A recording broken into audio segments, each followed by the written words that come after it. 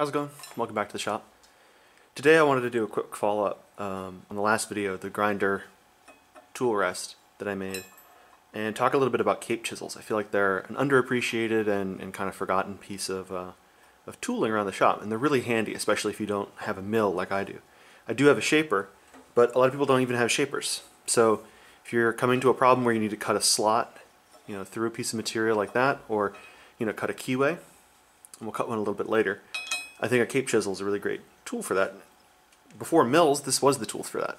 So you can see that there's a thin spot right here, thinner than the cutting bit. Same here.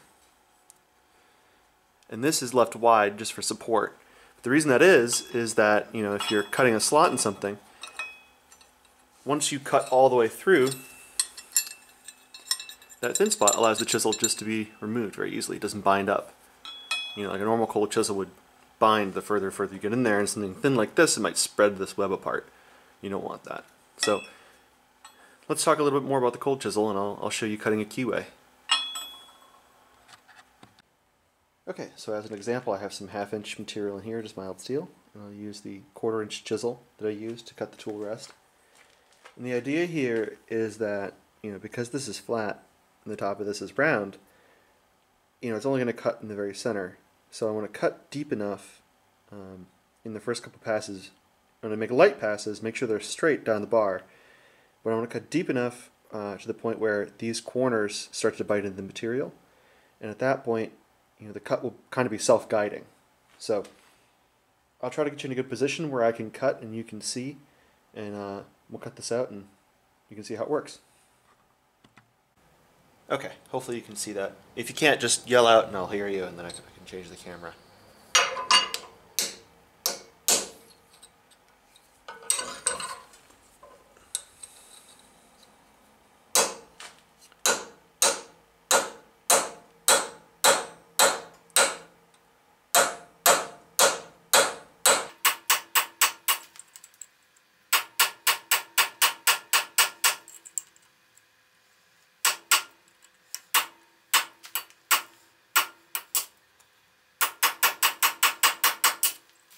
This first pass, the chisel wants to skate side to side because those corners haven't bitten in yet.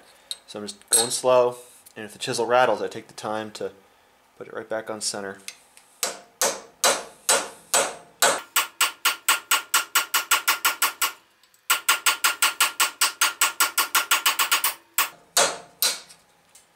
Okay, so there's the first pass, kind of flattened off. You could also do that with a file, I guess. I don't know, I'm not an expert. This is just how I do this. And the three things you want to keep in track are sort of this angle, right? That's the angle of the bite of the chisel. So like this, you're going to cut deeper into the metal and you're probably going to get stopped. You need more force to move forward. Like this, you're going to take a lighter chip, but you might pop the chip and fly out of the cut. So you have to keep that in mind. You also want to keep in track this angle, right? Because you don't want to veer off the shaft. You want to keep down the center line of the shaft, whatever you're cutting. And that goes for this, right? So if you want to go down the center of that, you can stand there. So a scribe line might help you with that. And then there's also the roll angle of the chisel, sort of like this. So on something that's round like this, it's more of a problem. On flat bar, it's not a problem. But if you tilt the chisel up like this, you have a tendency to go down this slope and sort of veer off to my right. On the same idea, if you tilt the chisel like this, you're going to fall down this slope, right? So you need to keep it tilted in the center and also angled right on center, and then you adjust your cut like that. Make sense? Clear as mud? Great.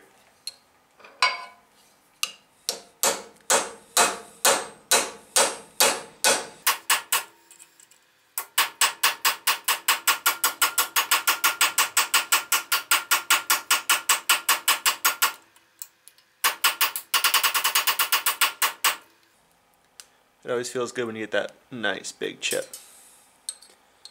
And my corners are just starting to cut now, so I'm going to be careful. And you can use the white metal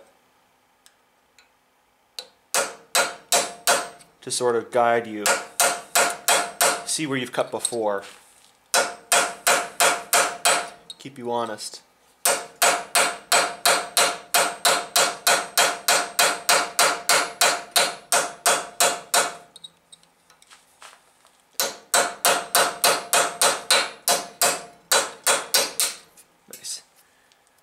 So yeah, I can start to feel the edges the chisel are cutting. I'm cutting in more on this side.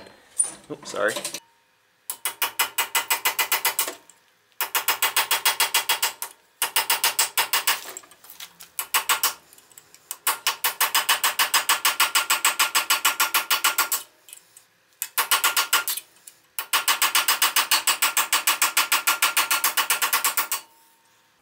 Okay.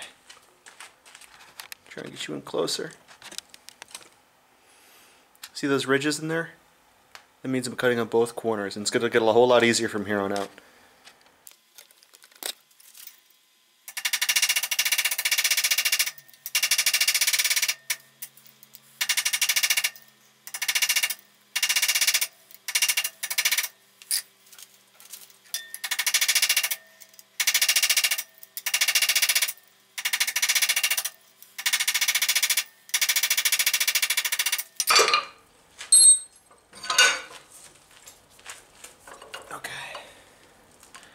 So, where are you? I think you get the idea.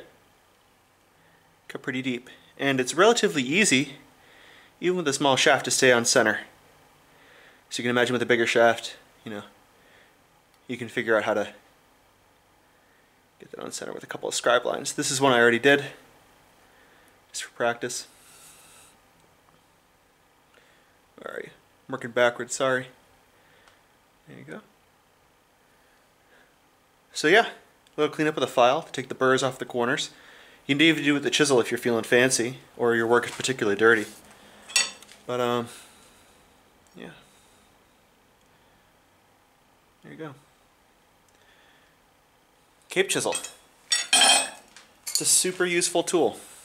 And if you saw my previous video, you know that it's pretty easy to make one of these. You can make them any width you want, and you can build your tolerance into that. So if you want a 1/4 inch slot, you can do this a little shy of 1/4 inch and then just file it to your dimension. Go as slow as you want. So I hope you enjoyed that, hope you learned something, and I hope you incorporate cape chisels into your making, your machining. I'll see you next time. Thanks for watching.